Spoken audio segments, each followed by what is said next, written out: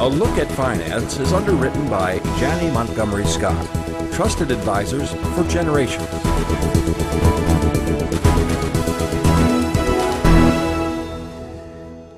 Welcome back. It's Thursday night. Stephen Carleton, the thoroughbred of financial advisors in Saratoga Springs. From Janney Montgomery Scott, Thanks, here with our weekly look at finance. We're all track all the time. 2 weeks left. Yeah. We're in the home stretch, but you're here to talk about more wider issues. Yeah, there's a lot going on this week. It's been a busy week. Busy week. Huge news today. The NASDAQ had to close down temporarily because of some trading anomalies, I guess, right? You know, they say computers don't make mistakes, but there was some trading issues, some quote issues, and the NASDAQ was shut down from a little after lunch for about 3 hours today. So it was big news. Everybody was wondering when it was going to come back on. Turned it back on towards the end of the day, and it finished up 1%, a little over 1%. Yeah, how did it affect the markets overall, taking a look at the, the Dow and the S&P?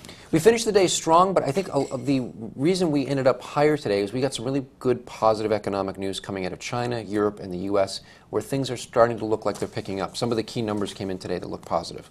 Dow, though, still below the 15,000 mark. Yeah, this is an important psychological point where we broke below 15,000 this week, and people are like, oh no, is this going to be a major sell-off? But some of the numbers have been encouraging. Like, for instance, Gap today after the close. For second quarter earnings, 64 cents, and they raised their dividend from 15 cents to 20 cents. So really positive news. As long as we keep hearing those kinds of things, that'll create some momentum as we go into the next quarter. Interesting news on the Gap, because that seems to be the part of that company that doesn't do so well, or hasn't been recently. They own Banana Republic, Old Navy, and a couple of other online brands. You're right, David. They've been beat up for years because trying to find their way again. And so there's been change in leadership and change in style, and they've really felt out a lot of different things. And this was a really good positive indicator, that the fact that they raised their dividend, there's some real confidence coming from the company, signaling that maybe better days are ahead. The news doesn't get any bigger than this. We reported this earlier this week on right here on Look News.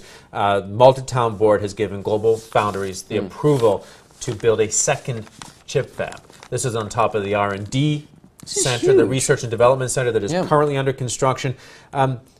Global Foundries has not yet committed to building this thing. Analysts say that they will commit to it if the business is there. So, we've been talking a lot about over our segments, Apple looking to come back to the United States, do some work. The fab here would be the best place to do that because it's got the most high-tech equipment. It's brand new.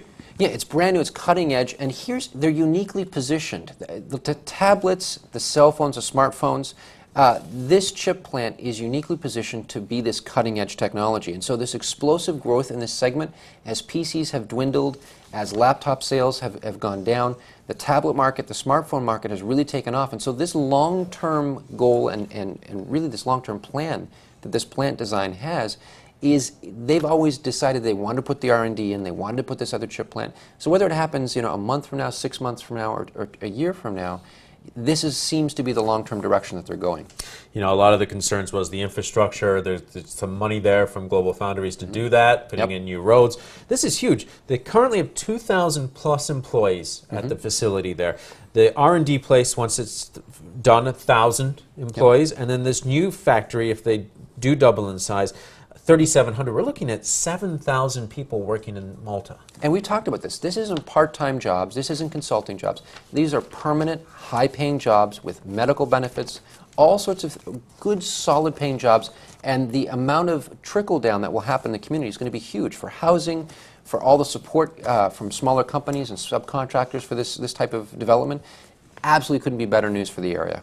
Yeah, talking about great benefits, moving on, Global Foundries, great benefits. UPS, they're shipping out their benefits for, and pardon the pun, but for their spouses, employee spouses. Thousands of spouses at UPS will lose their the eligibility for medical coverage. They're saying because folks can now get that health care somewhere else. They get it from the Affordable Health Care Act. This is something that a lot of people have been concerned about, is some of the unintended consequences of changing something as complicated as the healthcare plan. And companies are so careful on their expenses, and healthcare costs are one of those expenses that are growing at double, triple the rate of inflation. So when companies have the opportunity to eliminate some of those high-cost employee costs that they have the opportunity to remove themselves from, this is big news. The big concern with this announcement is, are we going to see other major companies, Fortune 500 companies, follow suit? And if that's the case, that's going to be very difficult for a lot of families. It's going to be extremely difficult because the money still has to come from somewhere. And the nice thing was if you had a spouse that was working for a company that was progressive in that matter, you know, I hate to say progressive when you're offering health insurance. Isn't it amazing? But that's the way it's going. You know? It's a sad state of affairs. All right, we've been talking about this for quite some time. The housing market. We've seen mortgage rates going up. It's getting harder and harder for folks to get the key in the door, so the rental market is starting to accelerate. July saw some strong home sales here in our region for the Capital District, which includes Albany, Saratoga, Rensselaer, and Schenectady counties. 27% increase in single-family homes that have been sold. You say there's much more to these numbers, though. If we dig a little bit deeper, David, not just a local story, but even nationally, what we're seeing is if mortgage applications are down nationally, that means that people are not applying for a mortgage to buy these homes. Typically, people that buy homes without a mortgage are investors, major private investment endowments, those kinds of things, and they're buying them for rental properties. They're converting single-family or duplexes into rental properties. And we've seen in this area a huge explosion of rental properties because, like we've talked about now for months, people are getting part-time jobs, consulting jobs. They have a huge amount of student loan debt that they're carrying, and they're choosing to rent versus buying. They don't have the 20% to put down. And so the numbers look good on the surface, but our big concern is this trend that's been going now for 2 years where people are renting and they're not buying. Some news on that this week. The information from the Post-Star. We're getting this from the Post-Star. The developer Richard Skimmerhorn, he's a big developer in Warren County and also northern Saratoga County. He's just announced he's going to build 116 garden-style apartments, whatever that means. I guess they get a garden with their apartment. Yep. I guess it's pretty self-explanatory. And 70 senior apartments in the town of Monroe. Yeah. But this guy has huge developments all over Warren County and the town of Queensbury, and Washington County and the town of Kingsbury. And now he's adding these. I guess he has 1,000 apartment units in that area alone. Well, you know, we talked about it not just being new people coming out of college and everything else, but this is retirees. A lot of retirees that are getting older, they're not able to take care of the home anymore, are choosing to go into rent a home and rent an apartment, and it's just easier for them.